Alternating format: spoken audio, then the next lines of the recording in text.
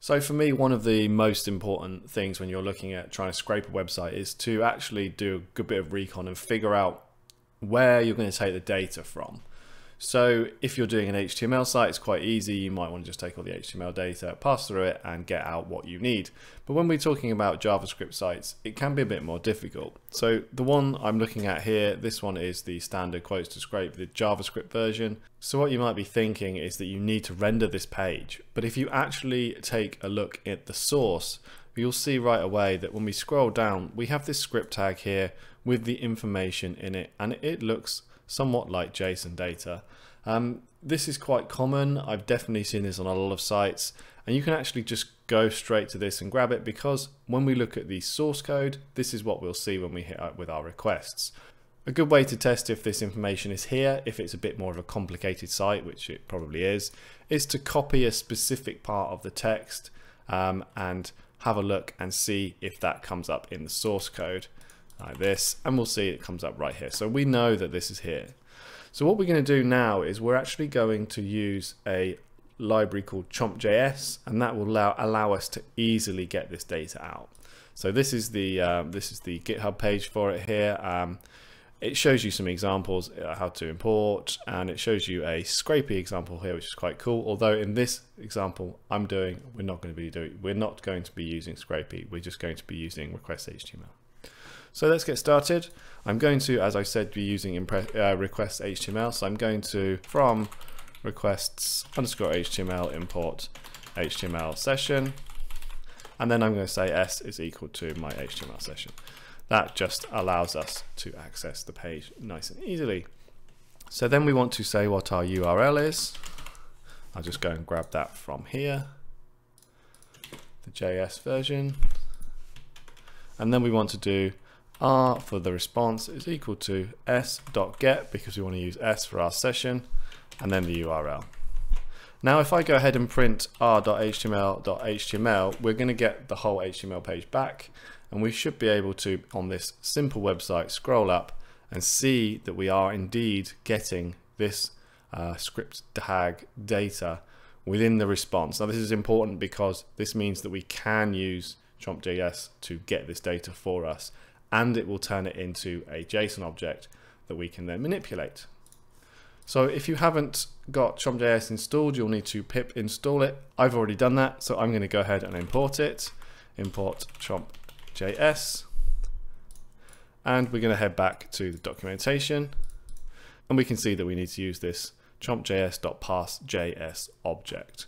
It also shows you a little bit about, here we can say here's the script CSS, and this is just like a CSS selector that lets us access the right script tag. I'll show you how to use that just now. So when we go to our source code, we can see that we have the script tag, and it's preceded by this var var data here equals. We can actually use that to make sure we get the right bit of information. So what I'm going to do is I'm going to say that the script CSS, just like the example we just looked at, is equal to, and we want to say script for the script tag, and it's contains, this is CSS selector, and open bracket, have another couple of quote marks there, and we wanted to say var data. Now this matches this here, so that's important that that is reflected in our code. What we can do then is we can say that our script text, again,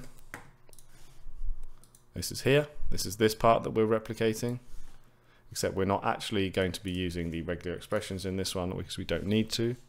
And we're going to say r.html.find, and we're looking for the script CSS, which is here, because we're going to be, this is our CSS selector now that we've put here. I've just split it out so it's a bit easier to see. And first is equal to true, so we don't return a list, because with request HTML, if we use r.html.find, it always returns a list of objects, a list of elements, and we only want the first one in this case.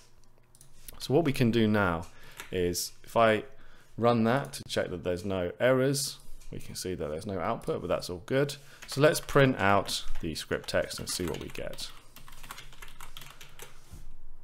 This should return the element for us, and we can see that it has indeed returned a script element. So now we know we are in the right place. The next line of code that we want to do then is we want to do our chomp.js.parse.js object, I think it is. So come back to this code here, and we can see that we have inside this, I know this is a scrapey example, but that's okay. We're going to copy this bit here, just so I don't have to type it out. We're going to put that in there, and we're just going to have a quick look and see what it is. So we're saying that our JSON data, this variable here, now we don't need to import JSON because Chomp will do everything for us, is equal to the parse.js object here, and we're giving it our script text. Now there's one thing different between this example and the scrapey one that was on the website, is that we just looked at this script.text element and it returned the element for us, not the actual text. So we just need to put .text on the end here because we want the text within that element, which is the script, the data we were looking at earlier, as opposed to just the element itself. So now if I run print JSON data, we should have back all of that information from the top of the page, and we can see there it all is.